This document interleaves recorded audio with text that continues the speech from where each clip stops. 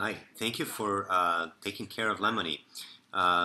Here's a video to explain how to provide the food and the water for Lemoni. So here's the cage. At the end of the cage there's a little door. Twist the knob, open it, and you can remove the container in which the food goes. So let's do that. And then provided here is a special spoon and two different bird foods.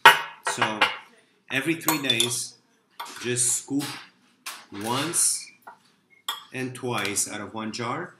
There it is. Let's say 3 times actually. 3 times out of one jar, and 3 times out of the other jar. 1, 2, 3. So there. And then the process is identical of opening the door and putting it back inside.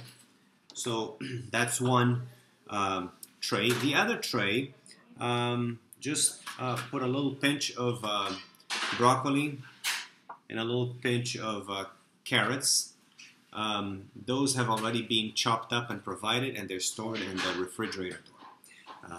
And then we put that in the other end, opening a door that is identical and putting it in there. And the last step is to make sure that there's enough water, and this will last 3-4 days, the water, but it's important to remember that so the bird doesn't get dehydrated. So here it is. This is the container. It's upside down actually. You just add a little bit of distilled water, which is going to be next to the cage. Fill it up. And then this is the tricky part. This top part here is slides, and it should be pulled up before turning it the correct way. Otherwise it's all going to spill out. So this is up, and now I can turn it without having it spill.